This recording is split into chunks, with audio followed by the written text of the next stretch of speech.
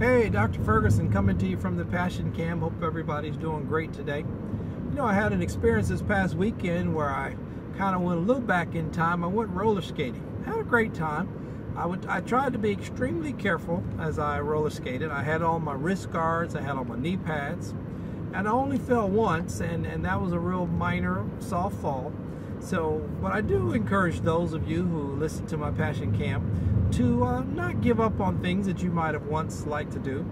If you're getting older, well, you have to put some wisdom to the equation. And you might not be able to do it as aggressively or as fast or as long as you may have once done it, but you can still do it. So just because you're getting a little older doesn't mean that you can't do some of the things that you enjoyed doing when you were younger. Just put them in the equation of wisdom and do them with wisdom. Put some smarts to whatever you choose to do. But I would encourage you not to grow older and just all of a sudden say, I can't do this, I can't do that, I can't do this. But you want to do it with wisdom. You know, you are more prone to injure something if you fall as you're getting older.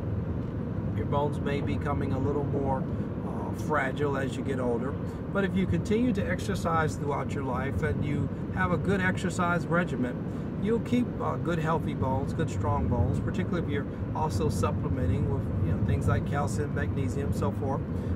Supplementation is a very important thing, and it's a very important thing to helping your bones stay healthy and strong. One of the things that helps your bones stay healthy and strong is resistance. You build muscles by resistance, and so doing some stretching on a daily basis, maybe some minor light weights, that will help keep your bones strong, because your bones one of the things that helps your bones stay strong is a resistant type of exercise.